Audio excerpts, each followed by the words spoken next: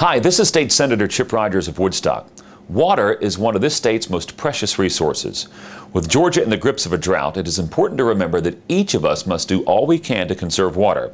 There are many small ways to help that may have a minor impact on your daily life, but when we all work together to save, we can make a major difference in the long run. Check your house for water leaks and have them repaired. A slow leak in your faucet can waste 500 gallons a month. Replace your shower head with a low-flow version. They can save you nearly 20 gallons of water in an average shower. Run only full loads in the washing machine and dishwasher.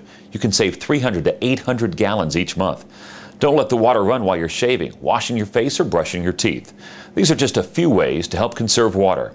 If we all work together, we can all make a difference, because every drop matters. Look for more tips and information at conservewatergeorgia.net.